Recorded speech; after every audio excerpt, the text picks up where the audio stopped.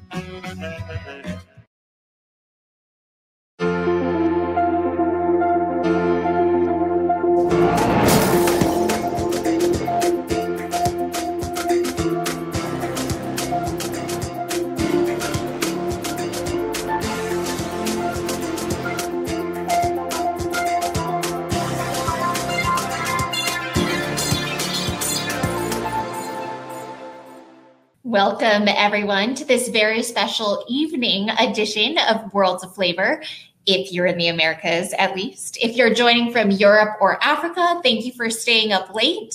And if you're hailing from Oceania and Asia, we're thrilled that you're starting your day off with us. When we first re-envisioned Worlds of Flavor as a virtual conference, we knew we needed to preserve the magic and energy of the conference, the things that happen outside of the general sessions. The word festival is part of our name after all. So we hope you enjoyed our evening reception with Spanish wines and flamenco dancing, as well as fun discussions with young food leaders on global cuisines. Don't forget also this evening's poll asking what is the ideal beverage pairing for Worlds of Flavor.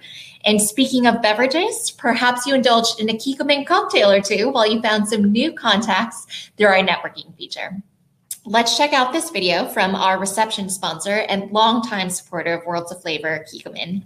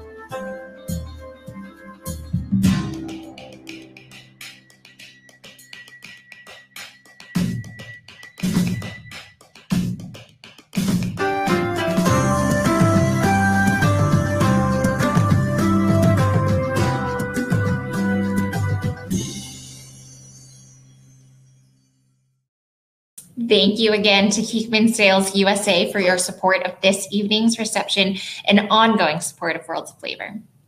On Tuesday, we got to visit Chef Selassie Atadika's favorite street food stall in Accra, Ghana.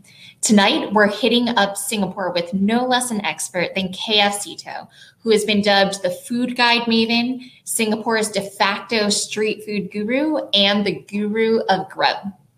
Whatever you decide to call him, Seetoh is a champion of street food culture, buzz, and business through his company and consultancy, Makansutra. And he's here tonight to guide us through the incredible hawker history of Singapore. Seetoh will be joining us live to take your questions, so please enter them into the chat at any time. But first, let's watch his video.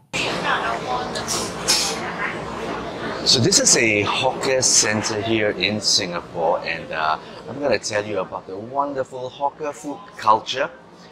And I'm going to begin with a classic introduction. Here we go. Once upon a time, when the British colonial government handed its reins to the newly formed independent government of Singapore, guess what? They inherited almost 20 over 1,000 itinerant vendors on the street, many of whom sold food. It was an eyesore. It was dirty. It was messy. You didn't know where they get their water from, their supplies from. It was bordering on dangerous, but absolutely delicious. So one day somebody said, "Hey, we got to get rid of them," But to which another person said, "No, no, no, no. We got to relocate them because they have became an institution that fed the masses cheaply and affordably." So they built hawker centers all over the country, looking like this. It was a little bit more rundown back in the day. It's nice and clean and hygienic today, but the wonderful thing was a lot of that food culture which the migrants brought here over 50, 60, 70 years ago, post World War II, are still around, unconsciously, in the name of creating better environment, hygienic practices. This wonderful food culture was born. It is very iconic to us, and I'll tell you more about the UNESCO award this stands to be getting soon, later.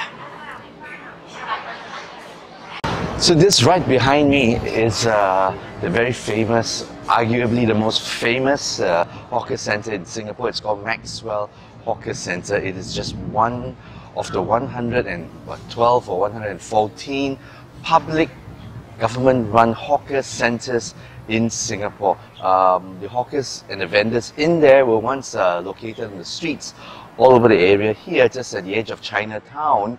And today they function in such places and they feed the masses with a huge variety and area of food. And you know what? The fact that there are now about 100 over hawker centers like this, each housing about on average 100 or 100 over little stalls, each stall specializing in one item or just one small cuisine, matters a lot to us. It is a reflection of the cultures in Singapore. These migrants came here, of course they brought their food culture, and today they practice their craft, offering these dishes to us affordably and sometimes bordering on cheap. Beef rendang, sambal goreng, and then they have their beautiful ayam bakar with korma curry and ikan bilis and kacang, and they've got sambal hijau and then sambal everything. Oh man, can you just imagine what I'm gonna do when it's shut up? The thing about their rendang, it's not those soft thing. It's really Indonesian style. It's firm. See? You see? Look at all the fiber in there. And then you take a little bit of that with a bit of rice, a bit of kacang, a bit of sambal, and you come to Papa.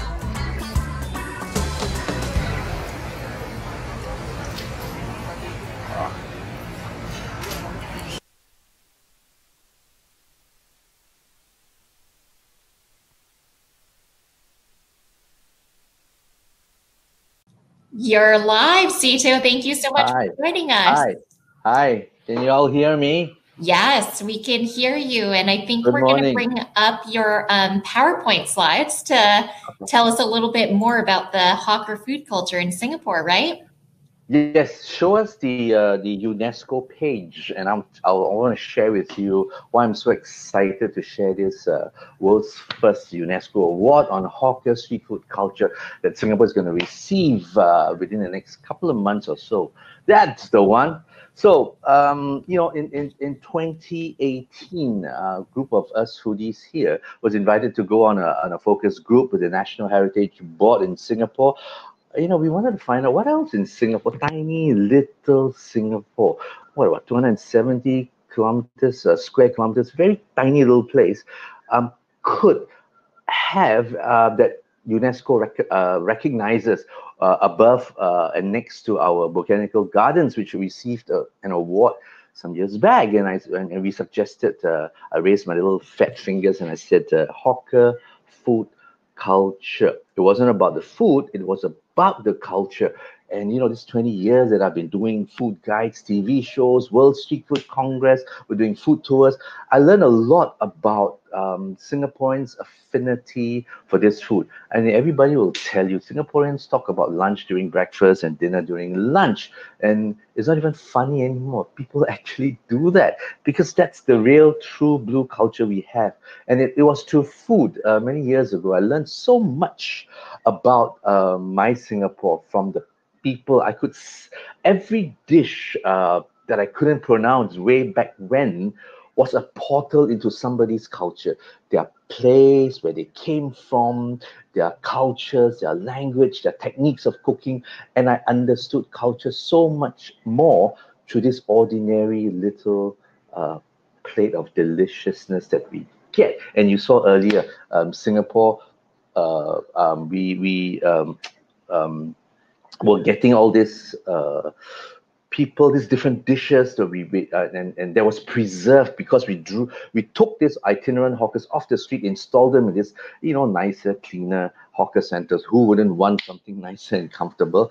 But in the cost of preserving the environment and cleanliness and all the hygiene things, this food culture was preserved. Today, heritage street food culture has gone into another level. There's another picture I want to show you, which is of the chef chick. This chef and his wife. Could you call that picture up?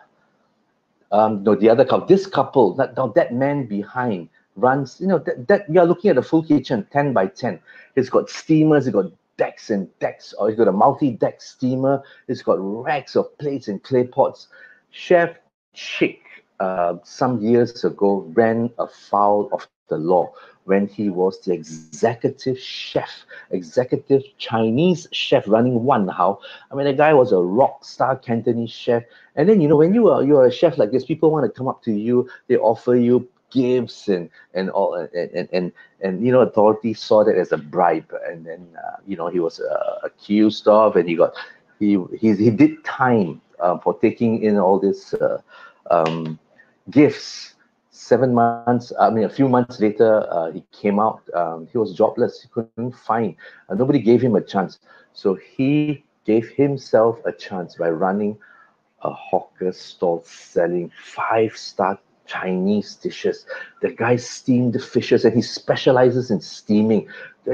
He rocks it. And I'm so excited that fantastic chefs like this are selling humble dishes in the hawker center affordably. There's another picture also of the other couple, the mom and dad son, mom and daughter, David and her daughter here, Joanne. Joanne gave up a degree in, I think, medicine or I think pharmaceuticals, and joined her father to cook this noodle dish. So a newer generation is stepping up to the fore to take over this food culture. It is very daunting.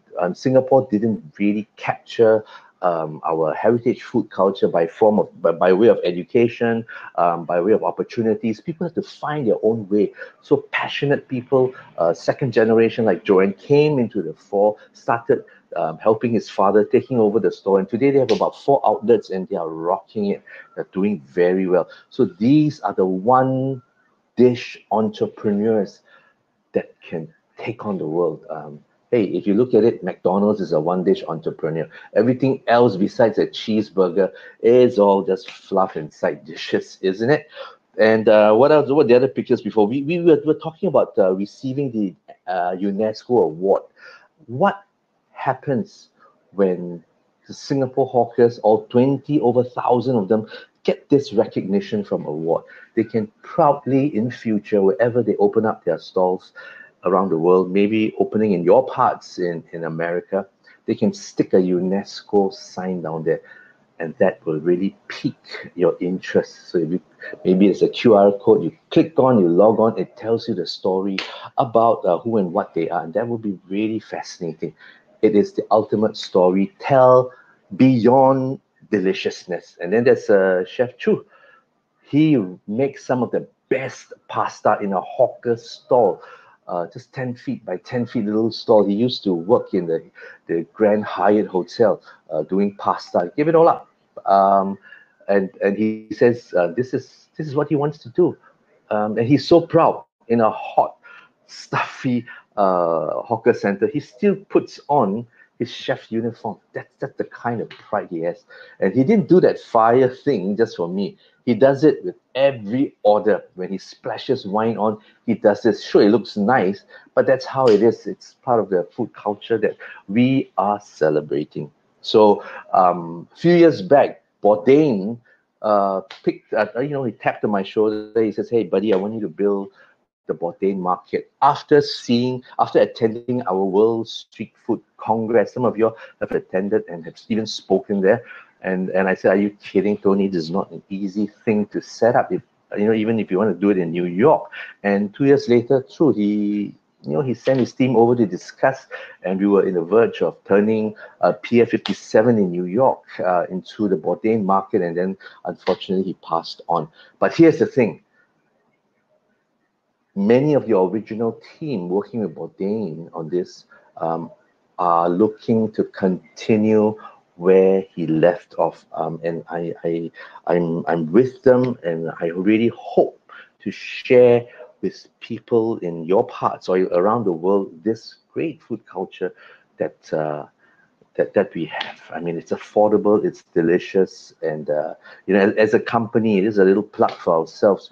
Makansutra has been around for over 20 years now, and we dabbled in a lot of stuff. We do food courts, food halls here and in the region. We do consultancy. We have food tours. We ink food guides. I'm updating my food guide online. We're doing an online edition, and it's free. But people, it's free, so I'm going to send it to you guys so you can have a better understanding. And when you next come to Singapore, you can enjoy all the food that we wrote about, that we showed pictures, and we even have videos in the food guide that you can see and understand. So that's why I'm particularly proud and excited to do this. Makansutra is a company. We sell food culture. I don't sell food. I cook, yes, sure, but I'm not a hawker. I celebrate that deliciousness. We spin stories, and people from every country, you have a story. Great food, great comfort, heritage food need not be expensive, people. Tony once told me, Bourdain once told me, you don't need a restaurant. You need 4 wheels. A little stall, and you can rock it. You can be a food rock star just with 4 wheels. And that's the story I'm seeing since day one, and I'm still believing it. So Tony, you're like a soulmate friend of mine. We share a lot of similar thoughts and values about food culture, which isn't just about deliciousness.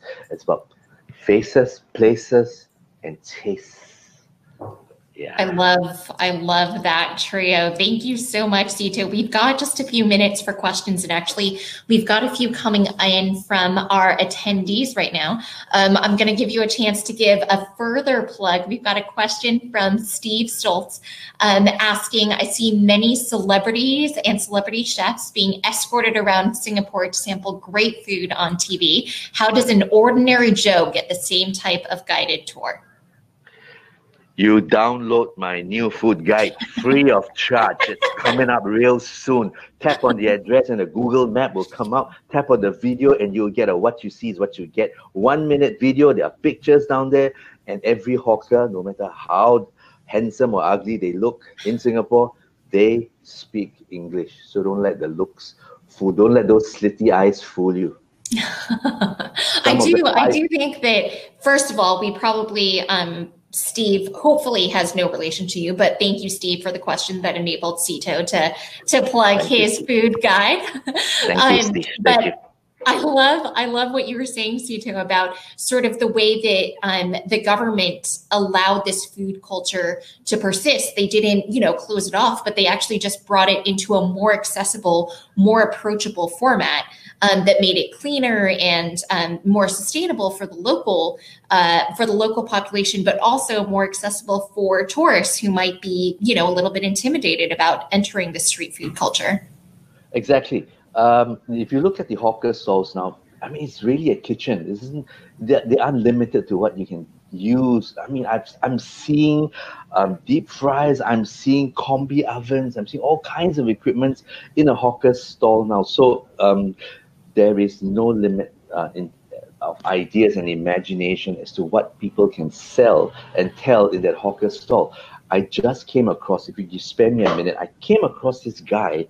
It was just 2-3 days ago. I didn't have the time to put the pictures up. His name is Pasha. This guy has a degree from Johns Hopkins in linguistics. And when he came back, guess what? Massachusetts Institute of Technology offered him a scholarship to get a master's to further his studies. And he did that. He came back, threw it all away. He went to work quietly in a humble Japanese restaurant. Today, he opened up a little modern Indian because his father is Indian, the mother is Chinese. He created modern Indian, a little bit of Nonya Chinese Indian influences in his food.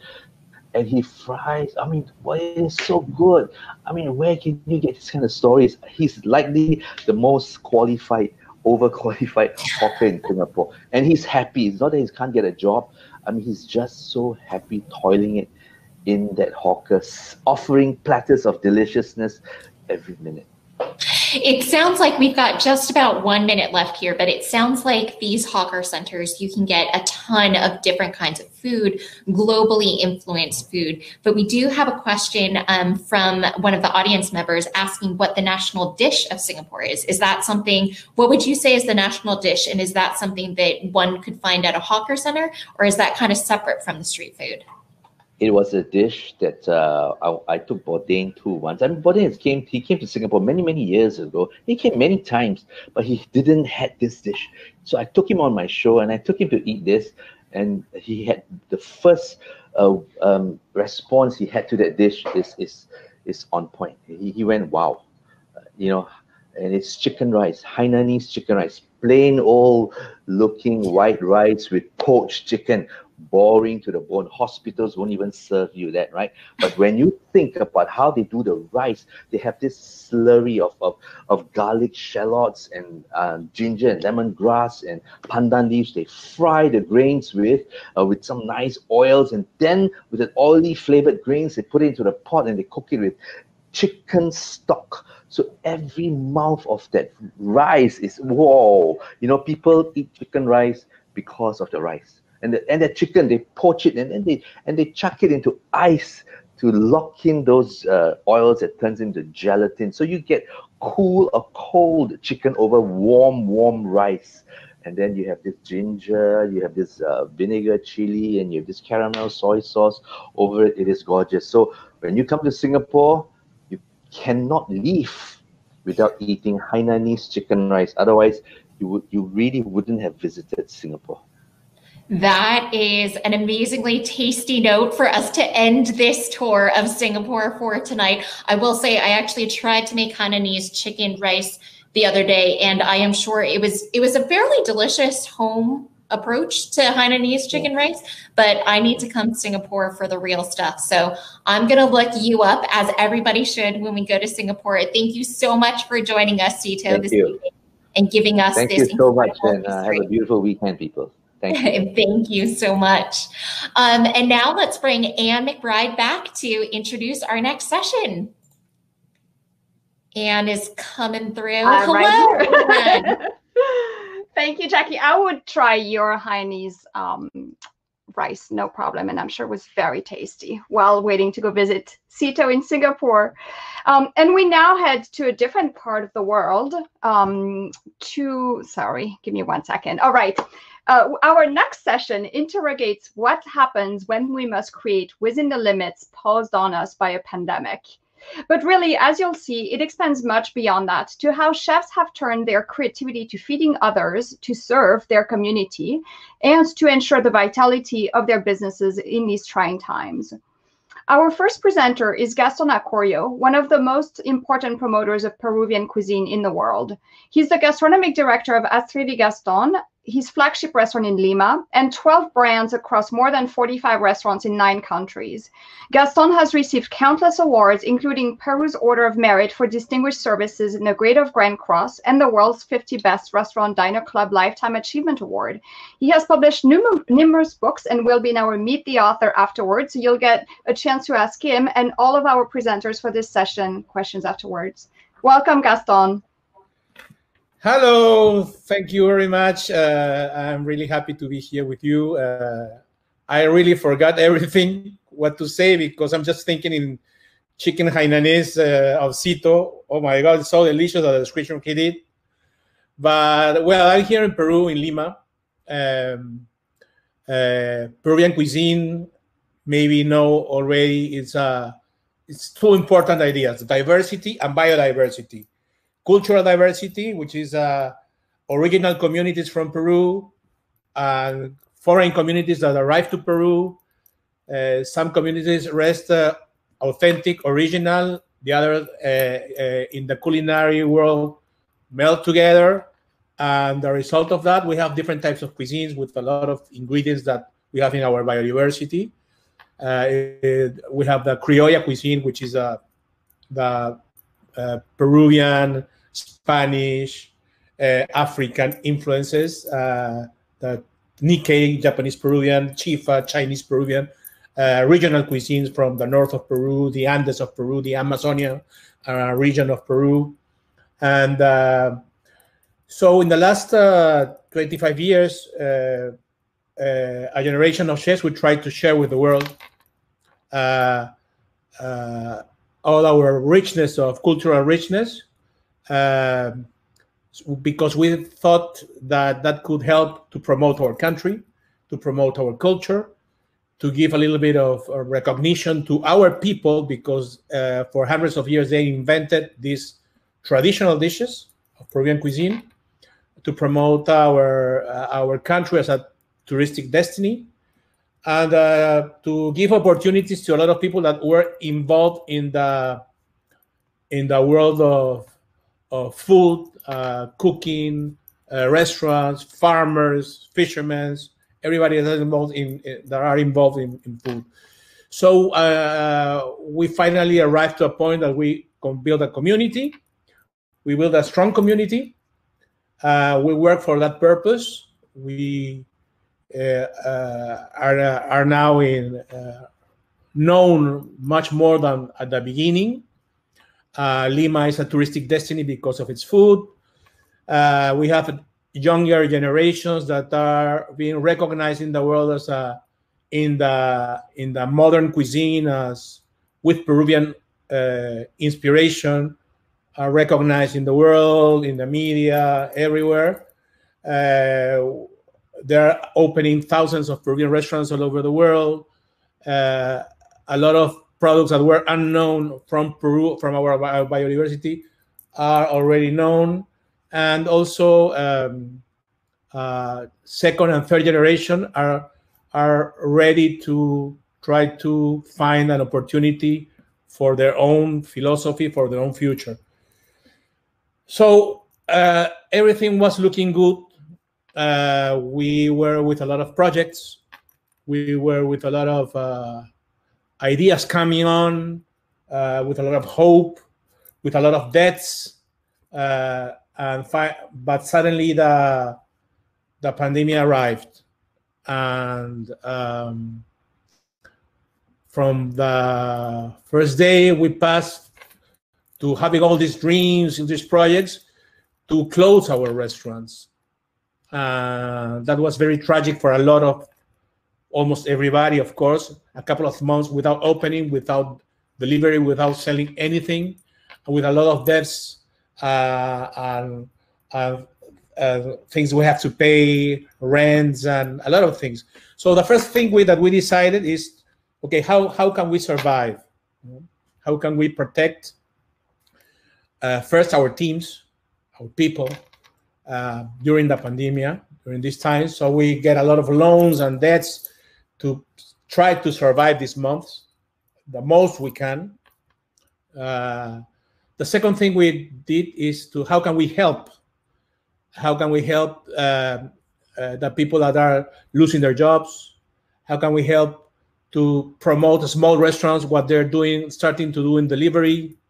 So we can use our social media to promote their jobs. How can we help unprivileged communities? We have a cooking school for unprivileged kids in one of the most poorest areas in Lima. And how can we help the families there, because they were losing their jobs. They would have no incomes for the family. So we start cooking for them every day, for hundreds of families actually every day, and helping also to food halls for people on the streets in the city of Lima. We use the restaurants, some of our restaurants that were closed for the customers, to cook for the people that were having problems on the streets. And the third thing we did is start thinking what we could do in the future if we survive. No, so but a lot of things happen in these months, which are very important to share, because, for example, we never did delivery before, because this idea, we have a lot of chefs maybe of my generation, we used to think that delivery was not as important as our food it was. And we always saw delivery as an instrument for street food, not for street food, for fast food actually. And but our cooking, our dishes that are more delicate, we thought in that way. But the truth is that we received a big example, because it's because of delivery that we are surviving now. And we try to think how we can deliver with the same philosophy, with the same ideals, with the same quality, but in a more affordable price. How can we deliver to the families what we were doing in the restaurants? And something magic happened, because a lot of new customers discovered us and helped us to survive. So that's a lesson that we will keep forever, which means it's something about the excess. No, we will always thinking with a lot of excess when we design a dish, we design an experience in a restaurant, we design a restaurant, and of course that excess, which sometimes is, okay, I want to have a dozen of types of different salts, or 400 or 500 different types of wines, or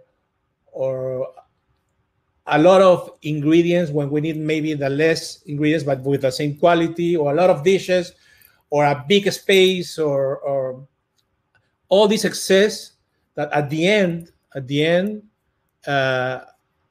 make you put a higher price to pay all the bills of that excess. So we understood that we could do a beautiful dish. We can build a beautiful experience, thinking with more empathy with our community. How can we deliver the best what we can do with the best quality in the most affordable way? So all these millions of followers that we have already could live the experience at home, or when the pandemic is over, at the restaurants. So at the end, we understood that this new way of thinking of value, which means not only what is the best restaurant to be recognized I can do, what is the best dish to be recognized that I can do, is like your grandmother when you were a kid. What is the best dish we can do to make you happy? You know, how can we share? We share with you all the best we can do for you as a customer, that you look at our job, what we do, etc. No, so And at the end, that's the way we're going to, if we survive, I hope we will do. We think that in the next months, in the next year, these lessons will be accomplished by everybody. And if you come to Peru, I'm sure you will have a new generation of restaurants, small restaurants, kind of what Seetoh shared with you, with great chefs that work in great restaurants, that found small spaces with affordable rent, with small menus, with unbelievably delicious, authentic Peruvian cuisine, with the same flavor that are part of their community, their origins. Sometimes would be chifa, sometimes would be Nikkei, sometimes would be ceviche. You will find all these delicious and amazing restaurants made by these sometimes younger chefs, sometimes families, sometimes people that are getting involved because of the pandemic in the world of cooking. At the end, you will have much more fun in this city that loves to eat.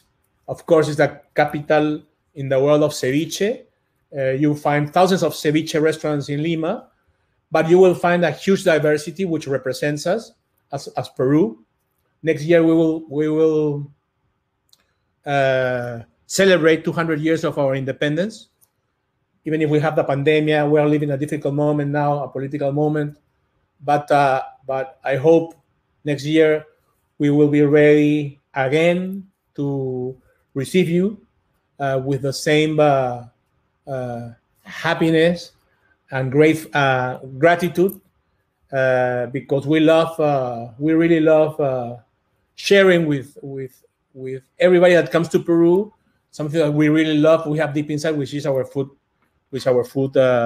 Peruvian food cuisine. So I hope I'll be here receiving you to everybody. I will be here. Thank you very much. Thank you so much, Gaston. And having seen you in action as a host during Mistura a few years ago, the big food fest that you had started to promote Peruvian cuisine and Peruvian culture and ingredients, I can attest that everyone who ever comes across your path there thinks of you as the best host and ambassador in all of the country. Well, thank you very much. We feel that way, Peruvian chefs. Because we're trying to preserve and to represent something that our people love so much, and they're very proud of their food cultures. So there's a matter of respect, there's a matter of honor, there's a matter of a chance to share the best feelings of Peruvian people through every dish. No? So anytime we can, we share with generosity, with gratitude, and of course with love. No. And what is one dish that has brought you comfort these last few very difficult months? Well, I've been, because of medical reasons, a lot of months without going out. So no, if there are a lot of chefs listening or looking to us, they know that we go for simple things. Fried egg and rice and white rice, or chicken rice like Seetoh did. But we are always looking. This is a beautiful time if you have the time to spend at home with yourself. It's a beautiful time to think a lot, no? And when you do dishes, it's very interesting because you think a lot. Something that was mechanical at the beginning, you think a lot. If maybe this ingredient you don't need it anymore, no? How much is giving this ingredient to the dish, to that flavor? Is it necessary or not? What happens if it's not necessary? Sometimes you find delicious results of that. The editing process. Thank you so much, Gaston. And you will stay on for Meet the Author and Cultural Conversation, so people will get to chat with you then. Muchas gracias. We now go a little bit further away than Peru. We're heading to Ubud, Indonesia, to look at what Will Goldfarb has been up to there at his restaurant, Room for Dessert. Will revamped the restaurant this year, and it is now surrounded by a garden full of medicinal plants that you'll see in the video. He's featured on Chef's Table's Pastry Season on Netflix, and he's the author of the Room for Dessert cookbook, which is also part of your Meet the Author After This. Welcome, Will. Hi, Anne. Good morning. Or good evening. Good evening. Good morning. I don't know what time zone it is, but it's we've swapped the palm trees for the palm tree curtains.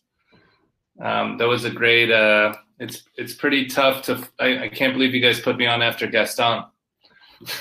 If anyone can, you can take it away. Nice of you to say. But it's been such an exciting year, and we've really. I think we're going to go straight into the video. Is that right? There we go, guys. So you're now actually walking through the new Room for Dessert. This is our backyard outdoor dining area that we set up last year. And well, you guys, this is our garden. We built a little fire pit, which is right next to our compost center. We're walking through our water filtration system with a friend of mine. Her name is Raylene Shah. She's a big personality in Indonesia, but actually also in Los Angeles. And she was really encouraged by what we were doing the past few months, which was to feed the community. So, you know, what used to be a space, which was sort of a 3-hour tasting menu with 3 different dining rooms and 21 courses, is now basically a soup kitchen. And all the medicinal plants that we're growing, that we're harvesting, we are using to make the spice paste in the recipe that you'll see Raylene and I making together. So it's been kind of an exciting year.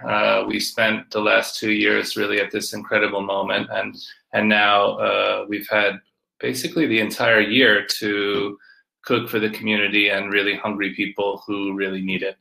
It's been an amazing adventure so far. You can see Raylene is now walking into our nursery, which is really the R&D center for the restaurant. This is where we do all the development. We have about 200 types of plants, and we planted about 60 types of trees, even though we have a little bit of a small plot. You'll see the back of house where the staff are cooking our family meal. This is actually where I used to live when we opened the restaurant. And we wanted to share a really traditional Balinese recipe. These are actually really Balinese home cooking that our staff have brought the recipes from their villages, and in some cases, the ingredients from their villages. The rice, for example, is grown by our hostess from the restaurant. And the reason that we wanted to show this recipe is first that this is what our staff eat every day. I mean, although we change the menu every day, so we have about 20 or 30 different menus a month. But this is also the food that we give away to right now between 80 and 120 people a day. It's not a lot, but it's a lot for our little restaurant. So right now you can see Raylene is tossing together a vegetable salad. I believe you'll have the recipe shared separately. But really what's important about this is the same quality food that we are able to sell in the restaurant for, I think we sell it for $3. We give it away, it costs us about $2 to feed every person that we feed. Actually a little bit less, closer to about $1.25. But what we wanted to show is that we could do something amazing for that dollar. And you can see here this delicious plate of beautiful local rice, sambal, shredded chicken, jackfruit, and Balinese vegetable salad. And I think that's really the most important thing about, we've had such a long ride from Room for Dessert in New York to Room for Dessert in Bali, and such a great last couple of years. And it's been really nice to remember what's important, which is feeding people. And this next scene was actually produced by the kids from the orphanage, which we cook for. So you'll see the garden from let's say a slightly lower tech kind of view, but definitely not a lower joy kind of view. And we don't do this every day, but we do this every month. And this is a group in Ubud called Permata Hati, who we cook for every day. And we bring food over, and these are all kids who share a single house on the edge of the village where my wife and I lived when we first moved to Bali. And we were put in touch with this group who has the most amazing founder named Ayu, and because we reached out to a friend of ours whose name is Ibu Robin, and who runs Bumi Sehat Birthing Clinic in Ubud. And as usual in Ibu Robin style, when we asked her if we could do something for her, she said, "No, you should cook for the orphanage down the street." So she connected us with Pramada Hati. We've started cooking for them every day, but we've also started cooking twice a week for the elders in the senior center, which Ibu Robin also runs. Because right now the situation is pretty grave. Bali is obviously supported by tourism, and the people have been devastated. People are hungry, and we haven't really been able to think about survival or what it means for the restaurant to exist at all, other than to just focus on feeding people as much as we can. And what we're currently working on is actually raising money so that we can feed more people, because that's been I think that's been a great evolution for us. We've had, almost 15 years of room for dessert in one way or another. And, if we end up as a soup kitchen, then lucky for us. I believe that we're going back to you, Anne. Is that correct? Perfect. Yes, and I was just thinking as you're saying that, and 15 years of room for dessert. I remember when it was in New York, obviously in a completely different way, but you've always functioned as sort of a community center, right? As a place where people go and hang and spend a lot of time. Yeah, I think that's. I mean, we are. I mean, it's we're an open bar, open counter dessert bar, even now in our sort of fancy days, or for what used to be the fancy days up until 6 months ago. I think there's something important about being a place that people feel comfortable, and people from all over. We always fought very, very hard when we were in New York to make sure that anyone could come, which is why we, our a la carte items were $8 or whatever they were. And frankly, when we opened in Ubud, they were less than that. I think they were $6. Even our tasting menu now, which is like 30 items, is about $50 or $60, which again is a lot of money for Bali, but it's not a lot of money for the experience that we try to provide. And I think price does have a lot to do with access. And it's funny, when Gaston was talking about excess, I kept thinking about access, which is one of the points that he was making at the same time. And I mean, part of what we do is show people, give people a chance. And I think that's just part of what we do. Everyone on our team, which is now more than 30, all started at our restaurant, either as apprentices, stagiaires, or trainees. So we have a big family, and we've built that big family over 7 years now in Bali. And I think it's really, we are a gathering place. So we're a place for our staff, we're a place for the relatives of our staff, we're a place for the people in the community, and irrespective of income level or origin.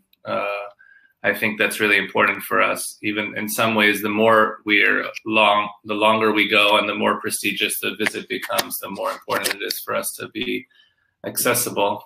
And at the same time, since March, we've been pretty much scrambling in every direction, trying to survive. We've been a takeaway service, a delivery service, a pop-up grocery store, breakfast caterer. I don't know, every possible thing you can imagine we've done.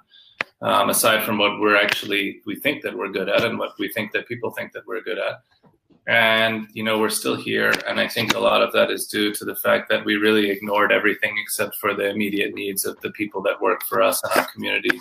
And we just decided from the beginning that we would make it work no matter what. And like you can see in that picture, I mean, that's probably more customers than we served for dessert between March and August combined. So it's difficult. I know that everyone is suffering around the world, and frankly, we're a lot of. Everyone is suffering right now. We are lucky to still be open, and that's sort of our criteria for success. Well, and I was thinking, is it hard to think about dessert tasting menus when you have orphans coming to eat in your restaurant, and how do you reconcile the two? But if you're thinking that the dessert tasting menu helps feed orphans and others in your community, it all makes sense, right? Well, I mean, look, we you know, there's things that you want to do and there's things that you need to do. And I mean, both are important. I think the important thing is just learning which time is more appropriate for which. I think that when it comes to making sure the young Balinese and Indonesian people who work for us, largely female, our whole kitchen team is female actually, who work for us have the most possible opportunities in their life to take care of their families, then the fancy pants tasting menu things that we do are really good, because they learn a lot of great skills, and they learn skills that will allow them to work anywhere in the world, which is, again, going back to access, it's been a critical part of what we do, which is sending our team out around the world, whether it's to Bolan or Effervescence, all interestingly people I met at Worlds of Flavor several years ago in Napa Valley. Oh, great. So we've tried to bring sort of our team to the world. This year we plan to bring the world to us. Obviously the world had different ideas. But at the same time, I think it's really important to remember what's basic. And I mean, we started as a community place. We started as a restaurant where, since we didn't have any food, if you were hungry, or because you'd basically been sitting at our bar all night and you wanted some rice, we were able to serve our staff meal to you. And we started doing that 7 years ago, and that's exactly what we're doing now. I think that they go together. I mean, they don't exist without the other. So we wouldn't be here talking about the meals if we didn't have in some ways, if we didn't have our kind of identity. And that's allowing us to cook for more people, which is really great. So lucky for us, lucky for everyone.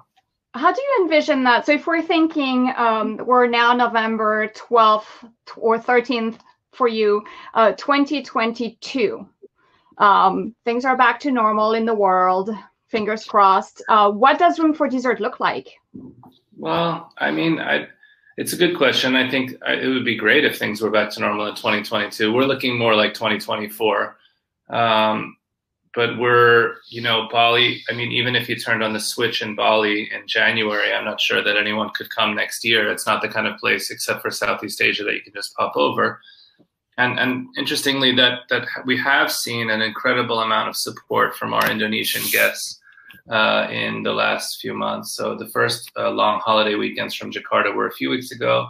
We had a full restaurant. We had, we didn't have 5 seatings, but we had 1 seating. And then one night, I think we had 2 seatings. Well, all of a week, actually. And it gave us this little bit of hope, and it gave us this little bit of a sign that we were doing the right thing, which is that, we know that we're doing the right thing. And then people want to support us, which is really great. I think we've had a chance for a lot of people, and Gaston alluded to this as well, which is, there's a lot of people who have been excluded from our experiences for years for a variety of reasons. Frankly, in the case of Indonesia, largely just because people from abroad book tables earlier. And as we moved to an earlier booking system, it made a lot of people feel unwelcome, even if that wasn't the case. So I would hope that this sense of being welcome will continue. We live in one of the largest countries in the world. It's one of the fastest growing middle classes in the world. We have, apparently, I mean, even last week, it was sort of amazing to look at it. The official statistic was that I think 11,000 people came to Bali over that week. Please keep in mind that in a normal average week in Bali, 400,000 people come. But 11,000 is 11,000 more than came the week before. So, but of those 11,000 people who officially came, more than 200 of them came to Room, which is amazing. I mean, if you think of one of every 50 people that flew over, that's like a couple of people on every flight drove up to see us. We had guests driving from Jakarta, from Surabaya, which is 15 hours for dessert. Wow. I don't know what it will look like. I know that we are trying to be interesting to ourselves. So we're working on a new menu for January. We're serving a menu that we're really, really happy with, a tasting menu, which we're thrilled with. We think it's the best one that we've done. And we're serving people delicious, healthy rice and vegetables, grown from our suppliers. And I mean, the reality is we've always been we've always been somewhere in between those things, right? We've always been somewhere between a cocktail bar and a fine dining restaurant, or a speakeasy and a sort of public speaking, cafe de flore. And I mean, I don't know, long may it continue. I think the big thing for us, we're really not worried about anything. There's no such thing as planning right now. We'd hope to be open. I mean, in 2022, being open would be really nice. We have a question from Greg, who asks, what have you learned about Balinese culture and food culture in recent years you did not know when you arrived that is especially meaningful to you now? That's a good question. I think that some of the things that we are doing now which in terms of our medicinal garden are really just, I mean, traditionally there wasn't a distinction between food and medicine. And I think that our garden, which, we spent sort of 8 years wanting and then 2 years now having, has given us this missing link between what we're growing and what we're cooking and how we're feeling. And I think the Balinese philosophy of harmony has a lot to do with that. Without getting into the either religion or mystical side of it, I don't think that's important to answer the question. But I think that the general old-fashioned way of living, where you eat correctly to be healthy, is really important. And I also think that, I mean, Bali is a very community-driven place, and you take care of your neighborhood. That's the sort of the scale of Bali, is the scale of the neighborhood. And I think that we've learned more and more and more. The longer we're there, the bigger we get, the more important our neighborhood is, to the point where as you can see from the restaurant, I mean, we basically are our own neighborhood now. And we work very hard to integrate with the neighborhood around us, but we know to a certain extent we are our own universe, and we just try to be responsible stewards of that small area that we have. Great. Well, this is a great thought to end on.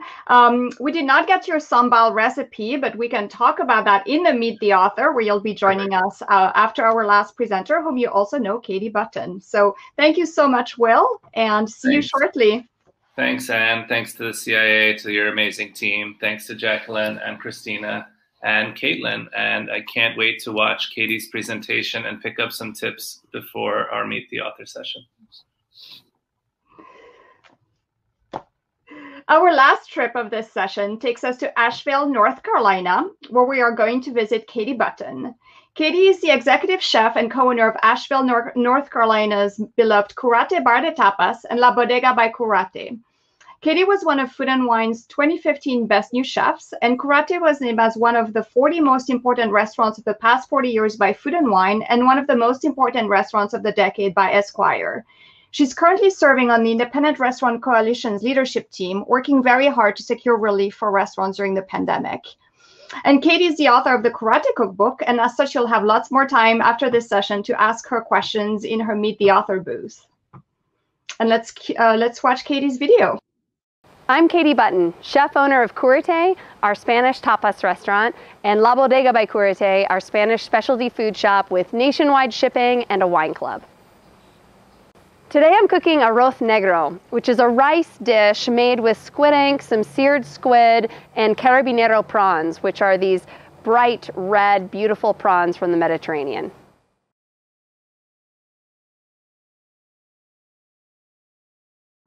So for our arroz negro, the ingredients that we have are carabinero prawns from the Mediterranean, some squid, onion, garlic, and tomato for our sofrito, a little bit of a rich seafood stock and squid ink, and our bomba rice, which is like a type of rice, short grain rice, specific for making this kind of dish. So the first thing we're going to do is sear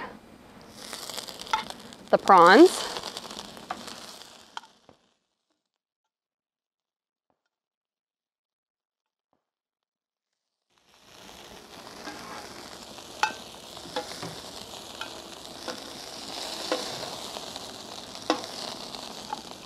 The next thing we're going to put in is the squid, and I'm just going to put it all in and space it out.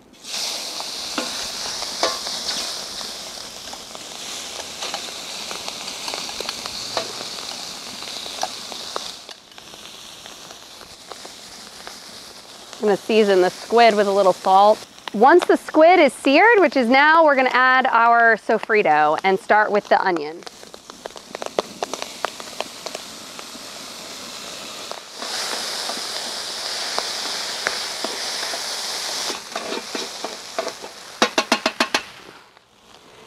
The sofrito is the technique of like cooking your vegetables, that onion and garlic, and next we're gonna add tomatoes down until it's so dark. It's like a deep, deep brown, almost to the point where you think it's about to burn. When you add the tomato, it's gonna stop the cooking of the garlic and the onion, which helps. And then we're gonna cook that down until it's really, really dark as well. You guys are gonna see how dark this is gonna get. Just you wait. At this point, the sofrito is done. It's really, really dark brown, you know, right at that edge where you think it's like about to burn. You really need to take it as far as you can. This is the flavor building moment. I'm gonna add to this, which is gonna stop the cooking of the sofrito, our seafood stock. Squid ink.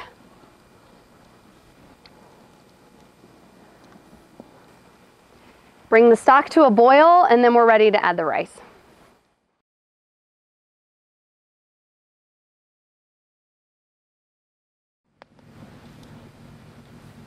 The arroz negro is gonna be good. Really good. The stock is simmering pretty well, so we're gonna add our rice.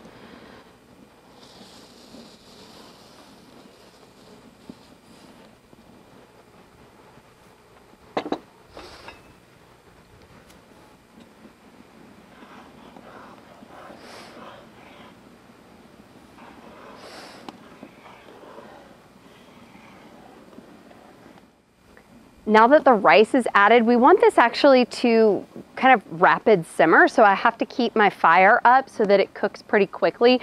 We need all the liquid to be absorbed between 15 and 20 minutes, so I'm gonna set a timer. The rice is almost done. I'm gonna add the carabinero prawns.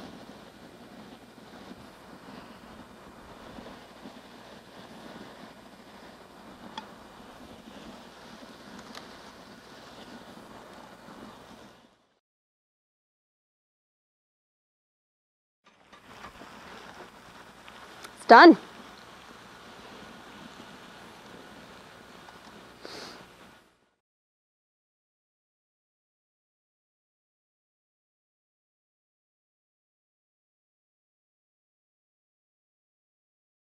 And Katie, while you come up on the screen, you can probably hear me, and so I'll tell you one of the comments in the chat is how epic those carabineros are. Indeed, they are epic. And the whole setup, someone was mentioning camping. This is actually Katie and Felix Miana. You may have seen him in the wine pairing before during the cocktail reception. That's actually their backyard, and that's something they've done during COVID. Since when you're home a lot more, when you're not running restaurants as much, or you just have more time at home, you can invest in those kind of things because you're going to be spending a lot more time cooking, time creating, time just hanging out in your backyard in a way that you did not have a chance to do before COVID. And that's, we're looking for the silver linings here. This is obviously tragic also because it means that, if your restaurants are closed, it's really, really challenging to keep your business open. But the silver linings are the kind of things where, yes, you can be in your backyard and be cooking rice and enjoying that with your family in a way that you may not have had a chance to do on a Saturday before, for example.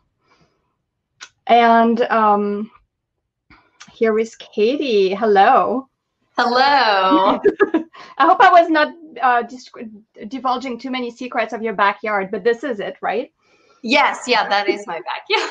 Thank you. I was trying to solve, refresh browser is the thing. I was trying to solve a technical issue. So I actually didn't hear anything you said because in my mind, I was panicking about not being able to make it on. Well, I was saying that someone was calling the carabineros epic. Yes. And then I mentioned in response to someone envying saying that this was their style of camping, that this was actually your backyard, not camping. It is my backyard. Yes, not camping. We live in the woods, which is very nice. It's been enjoyable to be here, I think, and spend time at home and be able to cook dishes like the arroz negro. I think, the reason that I shared that recipe with you all is because when I was thinking about, traveling to Spain is really important to Felix and I. I lived and worked in Spain at El Bulli and met my husband in DC, who's from Rosas, and had worked at El Bulli, and we went and lived there together, and we go back every year. And now, obviously, that I'm married to a Spaniard, half my family is there, and we go every year, and I bring my children, and we just kind of immerse ourselves in Spanish culture and get ideas and inspiration and bring those back to our restaurants and our teams, and sometimes bring our teams with us, because the best way to share our inspiration with them is to take them along for the trip. And it's been, interesting now that we're in a time period where nobody can travel, and we missed our normal trip to Spain that we do in the summer. But at the same time, it's been kind of neat to dive into Spanish culture and food a little bit deeper and in a new way that I wasn't able to do before. And the reason I shared the arroz negro video is because that's one of the dishes that, I think I've made rice in a paella pan, arroz in a paella pan, and you're noticing I'm not calling it paella because it's not classic and it's not the traditional, paella valenciana, and it doesn't follow all the rules, but I can call it arroz rice, and the pan is certainly a paella. But I've been really practicing this summer and cooking, and there's something fun about being able to, we've been cooking outside way more than we ever have. And just by the nature of the fact that we're fortunate to have outdoor space. And also, if we do want to have, my parents over or a small, a couple of friends over, being outside feels better to everybody. And so it's allowed me to learn and practice over and over and over again my rice dishes and my arroz, and getting that practice is something that I normally would never have had the opportunity to do. I think I would have been too busy. And I think that there are certain key things, like I mentioned in the video, the sofrito, and how important it is to take it really, really, really dark. And those are the flavor building components, it's like a roux and gumbo, you have to take these things darker than your own comfort. And the only way that what that, what the turning point to bad is and how dark you can possibly take something is to just try it a bunch of times over and over again. And you notice the difference, the amount of sofrito, the understanding that rice cooking in, a paella pan is about timing. It is about stock ratio, but more than anything, it's about how long you cook that rice for so that it turns out. And you're trying to time the reduction of your rich stock with the sofrito with it basically empty, finishing, being all absorbed in the rice and creating the sofrito crust on the bottom. And that's when you hit all those things, you struck gold. And it's hard to do unless you do it a bunch of times. And then adding the live fire kind of component makes it more challenging, but more fun and interesting. And it's been really neat to kind of dive into the culture this summer and fall in that way. And it's the kind of thing you obviously cannot do when you have 500 covers on a Saturday night, right? You can't develop that. So Bia is asking, what kind of pan is that? Is that a cast iron paella pan? It's a pata negra, which is a brand of paella pan that's a little bit thicker, and they stay a little flatter. Anyway, it's just made out of a little bit of thicker metal, and it works a little bit better than some of the aluminum or other type pans. So. I want to go back to what you were saying about how travel is important to your creative inspiration and your learning, and especially in terms of what travel has allowed you to teach your team and how all of that has changed for you over the last few months. So we, over the past couple of years, gotten in this wonderful kind of routine of sending one or two people from one or two of our key people to Spain each year to discover the food and the culture there and learn, and then come back and bring that back to our restaurants. And obviously now we can't do that. And actually in this pandemic, we've had some people move in positions and move up in responsibility. And there are some people who I would love to send to Spain who are, you know, in charge of a new concept that we created, La Bodega by Curate, which was a product of COVID and the pandemic. We've had lots of products of this time. I think creativity is, you know, being a necessity is working in our favor right now. And with the bodega, you know, we have a new, you know, chef who's moved into that position of running that, and he's never been to Spain. And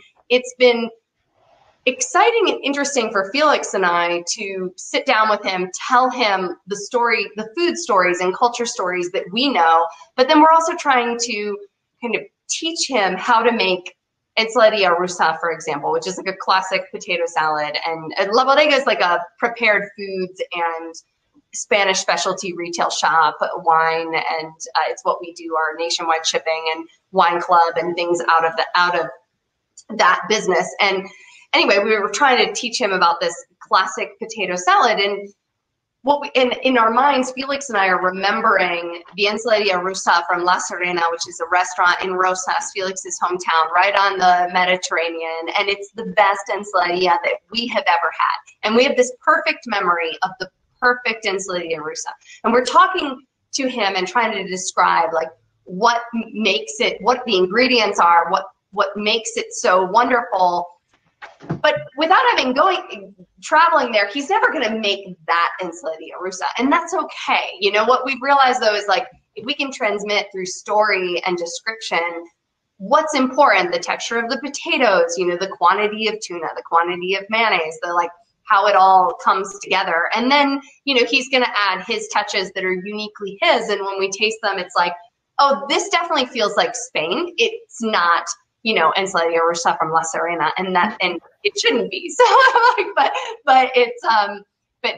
but it's great, and it's been interesting and challenging to try to you know, share that with our teams. But I'm enjoying it. I also am like itching to be able to travel again to Spain and take them with us, because honestly, when they travel with Felix and I, they get an even better experience than when they go alone, because we can personally like guide them through the Spain that we know.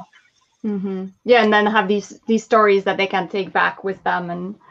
And one thing that also ties back to what Will was saying, what Gaston was saying, what other people who've presented this week have been saying is you have had to switch a little bit what you're doing with your especially when doing prepared foods, because you have to do things that are a little bit more accessible than a plate that is just put in front of you in a restaurant where there's less understanding than if you have to be the one finishing it. So what has been some of your strategy there?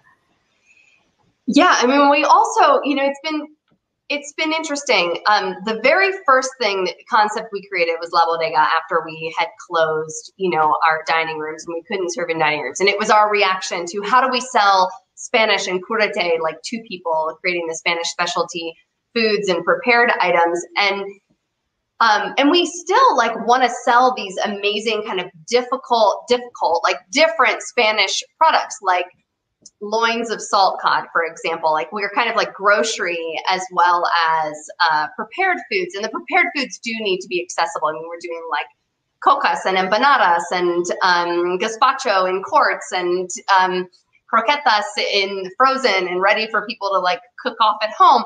But then we also have salt cod loins, or you know, our morcilla de Burgos, which is like a style in morcilla that we make in the Burgos style, which is a blood sausage with rice as a binder. And, you know, we have to teach people how to do this. So what we do is we are working on recipe cards, and like just really like if somebody comes in the shop, we want them, what we know that we have that's unique is that we can teach people how to cook these things at home, how to enjoy them, how to appreciate them, because we're now the shop, you know, and the chef like combined in one. And so being able to like do all of that ourselves has been unique and really exciting. So we're reaching the end, and we have a question that deserves more than the 20 seconds we have. So I'll invite whoever asked it, and I'm sorry, I don't have your name. Have you found that dining guests in Asheville are craving more international cuisine experiences because they can't travel to Spain? I'll invite you, Katie, to think about that and answer it in your Meet the Author just after Ian Kirichaya, our last presenter of the day. Great. So thank you. Thank you so much. Thank you, everyone, for watching. And you can also join Katie afterwards in Meet the Author, as I mentioned, to continue talking about Spanish food and Asheville and all these great things. And now it's my pleasure to welcome Jackie Chi back to the stage. Thank Hi, Jackie. you so much, Anne. Now for our final culinary adventure of the evening, we're taking a tuk-tuk over to Bangkok. Our guide is Chef Ian Kirichai, who presented at Worlds of Flavor in 2018. He grew up selling food from a street cart with his mother and now oversees a veritable food empire with his cuisine concept company and restaurants spanning New York and Asia, and as a judge on MasterChef Thailand, which just got nominated for an Emmy. Ian will be here to take your questions shortly, so please put them in the chat at any time. But first, here's an insider's glimpse of the Rama 4 market in Bangkok. Hello everyone, my name is Ian Kirichai. I'm a chef and then I live here in Bangkok, Thailand. Today, I'm going to take you to a Rama 4 market, which is, I came here with my mom since I was 13. We have green grocery at home. And today, I'm going to show you around in the market. Please come with me.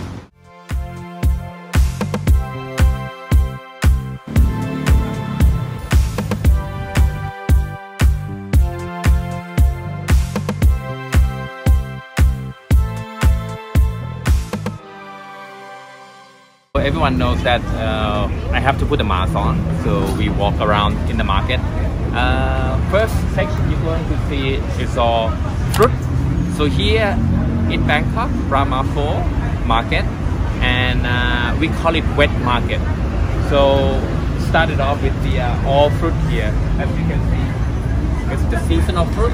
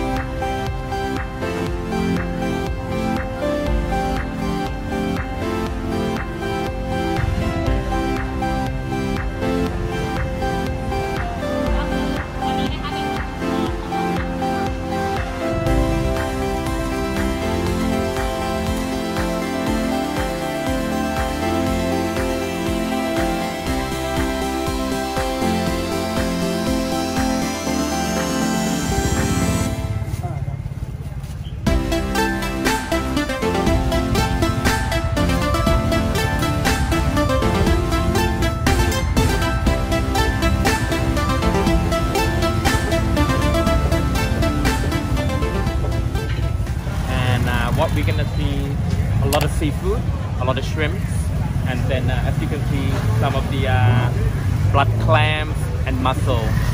So come with me, and then I will show you more on the seafood selection.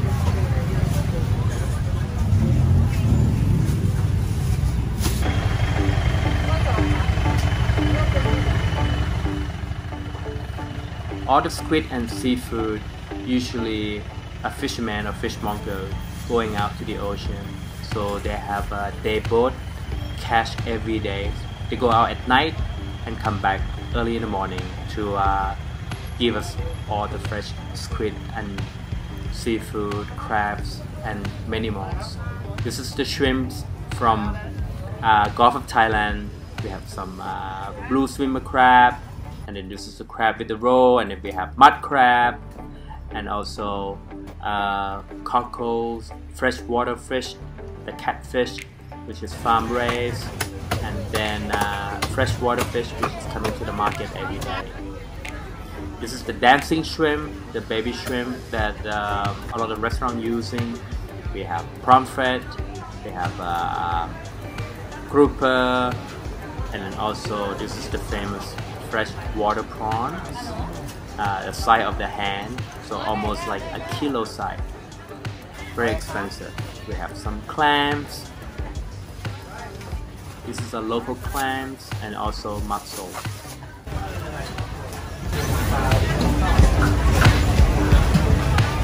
Here you see is the Andaman Sea lobster, or we call it Phuket lobster, Andaman Sea lobster, spiny lobster.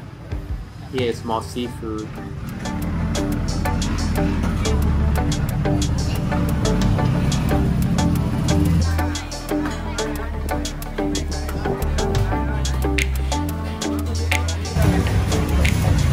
So the next section will be meat and poultry. So we're gonna walk you through quickly, and then past meat and poultry section, it's going to be fresh vegetables. Come on.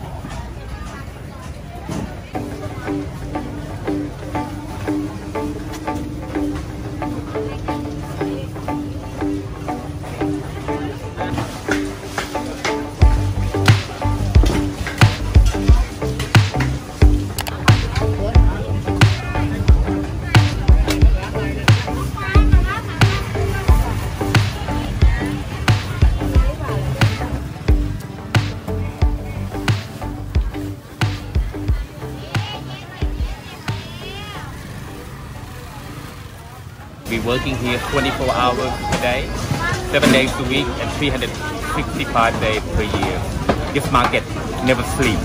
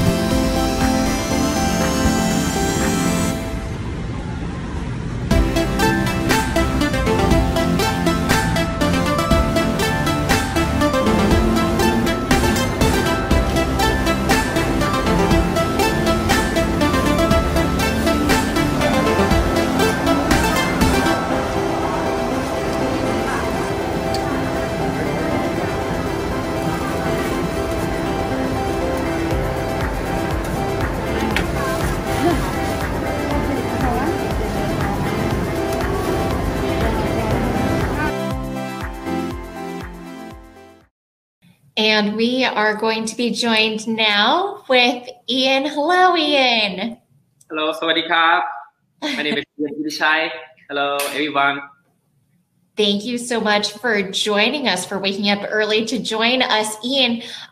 Before, we've got some questions coming in from the audience, but before we jump in, I want you to tell us a little bit more about the experience growing up, going to this market, and helping your mom with her street food cart. Give us the inside scoop on what that was like. Well, you know, when I was 12, 13, my mom, she doesn't drive, and then we have a green grocery at home. So I had to get up like 2:30 in the morning, and then drove her to the market, and then I slept in the car because I had to go to school. Then she go buy everything, and then everyone put everything in the truck, and she woke me up at 5:30 in the morning, and then I drove the car back, placed everything in front of the house, and then that's where we selling our greens and many things. And then I go to school, came back, and then my mom make whatever is left over on that day. She making like 10 different kind of curries on the push cart. I came back from school, and then I helping her to push the cart around the neighbor, like an hour and a half, and then we sold everything. Then that's how I grew up every day of my life until like I was teenage or something like that. Then good experience, and then not enough sleep, but you know, your mom needs you to help, and then this is how we supporting our family. Indeed. I'm sure that gave you a very distinct view of the market. You got to see the market at a time when it, you know, there weren't as many people around, not during the daytime. I wonder also, you mentioned in the video that the market is open 24 hours a day, 7 days a week, you know, 365 days a year. You took us in the video during the daytime. What does the market look like in a 24-hour cycle? What does it look like at 2:30 in the morning when you were there picking up the groceries? What does it look like in the evening time? What does that whole cycle look like? Okay, I'm gonna start it off like around 10 o'clock at night. That's how everything's happening. So people coming from the a larger market or maybe outside of Bangkok with all the either farmer or the people who want to sell their stuff or delivery their stuff. So they're coming in around 10:30 at night and then start to spread everything out around the market. So that's how you get like really bad traffic in that area, in the Ramapho, which is like in the heart of Bangkok. Then when everything spread out around 12, 12:30, like midnight, and then you have a smaller buyer coming in to get all those wholesale, either chicken, duck, pork, or meat, poultry, or vegetables, fruits. So in that time, people will come in and getting all the stuff to their local, like a small community area. Then past like 5 o'clock, smaller like me, we go there, and then because we don't buy so much, maybe like 2 pounds, 3 pounds, depend, because it's so many things that we have to buy. And then if you want something like specialty, like my mom, I walk around with her on the weekend because I don't have to go to school. So she will show me and then tell me how to pick things.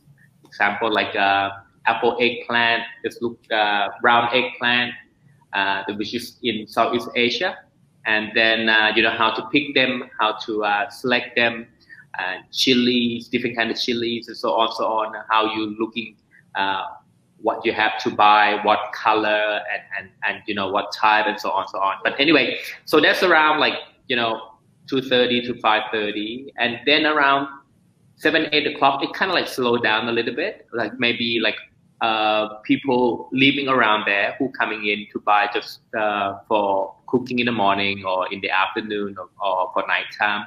So, and then after 7 o'clock, 8 o'clock, it's kind of like really died, like down a bit, calm a little bit. So that's the best way. That's the time that we went to film and show to everyone on the video.